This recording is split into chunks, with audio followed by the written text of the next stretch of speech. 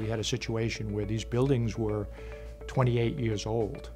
And now we found that we were going to have to replace various aspects of the buildings, like the windows and the sliding glass doors. What we also realized is that we did not have the funding in place. We had a lot of rot in and around the windows. Once we had decided that the project was necessary, we put the project out for bid.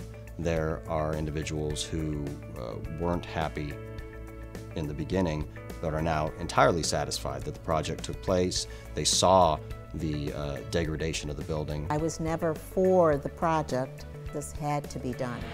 There were issues. It was time to do something about it. It really wasn't a renovation. It really was a replacement restoration project. We started with everything from demolition to removal of windows to fixing pieces of the construction that were rotted out, to putting new windows back in, to waterproofing them. We wanted to make sure that we would paint the buildings and bring it back with the code. The actual product that we brought to the table is CGI from a company that is here in Florida, and we were impressed with the product. Window door and replacement company really brought to the table a set of project management skills and a structural engineering set of skills that none of the other companies could bring to the table. What impressed me the most was just how knowledgeable this company is. You look at something where the interior walls that were wet from the exterior weather elements is now no longer wet, it's dry. Their communication with the homeowners was one of the most exemplary things about the project, because with a project like this, if you don't have the right communication, it's going to fail. They were extremely cooperative with my company, myself, in seeing what they could do that still fit within the specifications, the Florida Building Code, or just general engineering design standards.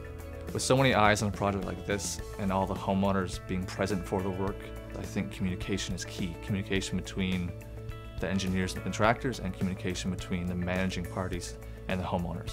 The quality of the work, I felt, was excellent. They were clean and they were prompt. In a community renovation, it's key to build relationships with homeowners so they feel comfortable throughout the whole project. They actually took the windows out from the outside rather than take them out from the inside.